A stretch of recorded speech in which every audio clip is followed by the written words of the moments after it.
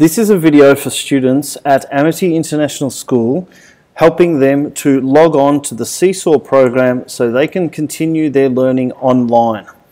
The first thing the students need to do is go to an internet browser.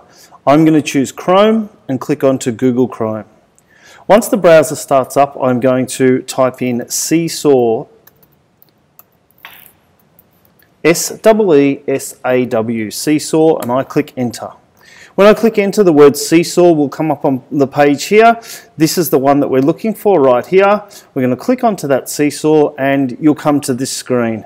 And you know you're at the right screen if the logo looks a little bit like this and you have login or sign up here. So this is the one that we're going to use.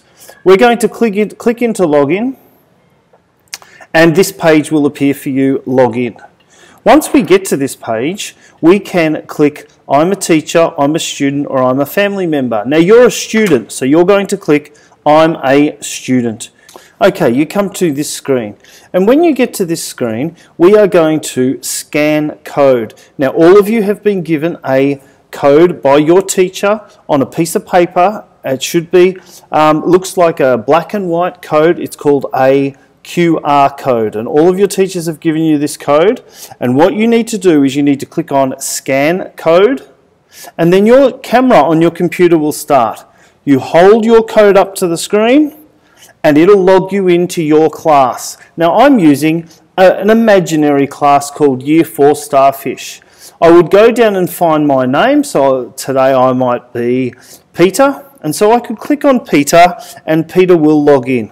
Once you've logged in, there will be activities for you to do and there will be items in your inbox. So for example, I might go to my activities first and there is a Scrabble activity that I might do here.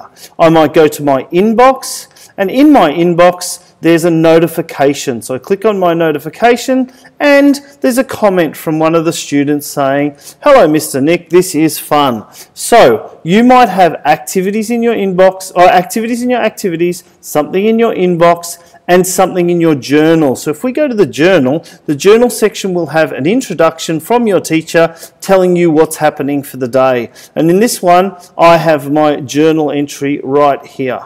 As a student, you need to click on the activities, click on the add responses, read the instructions, and then click on the add responses. Once you get into the add responses, you will have the activity that you have to complete for the day.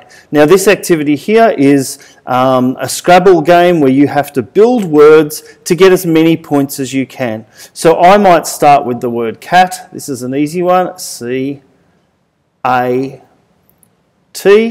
So I've put together 3 letters that come up with the word cat. And if I add up the numbers, 3 plus 1 makes 4 plus 1 makes 5, I could put a 5 in this box. Now I could use a pencil and I could draw the number 5, or I could use this text box up here. I could move this text box down and I could write the number 5 with the keyboard if I wanted to do that. There are many different ways that you could do this. Once you've completed all of the different sheets, the whole activity, then you're going to click the tick button in the top right hand corner. I click tick and you've completed that activity and you've sent it to your teacher. Now what you could also do if you really wanted to talk to your teacher is you could click on comment and you could enter a little comment in here. "Hello Mr. Nick, this is a good activity." You can write to your teacher and you can hit post, and if you post that and if it's approved by your teacher, then your friends will be able to see your comments as well. Once you've finished all of your activities for the day, then you can log off and you're finished. To log off, you go up to your name, click on the little cog, and then you can go sign out. Click sign out and you're done.